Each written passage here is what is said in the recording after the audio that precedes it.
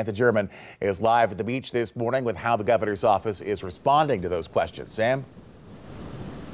Yeah, good morning, Blaine. It just definitely was not a good look for the governor over the weekend. We told you on Friday that the beach opened up again here to the public again on Friday with these new guidelines. And you can see it right here. Keep your distance, stay 6 feet away, right at the top. So there was just a lot of backlash when Governor Northam visited the beach on Saturday and was seen not wearing a face mask or standing 6 feet apart from others. Photos of the governor, again, not wearing a face covering, went viral over social media, and many people expressed concerns of Northam not practicing guidelines he actually imposed. You can see him standing close to people, taking pictures with them. One viewer stated on our Facebook page, quote, "I thought it was a great move for Governor Northam to go to Virginia Beach yesterday, but for him not to wear a mask on the boardwalk was a huge mistake. That was an opportunity for him to model the expected behavior, and he blew it. I'm very surprised and disappointed." Again, that is what one viewer said on our Facebook page. Governor Northam's office responded to the viral photos on yesterday.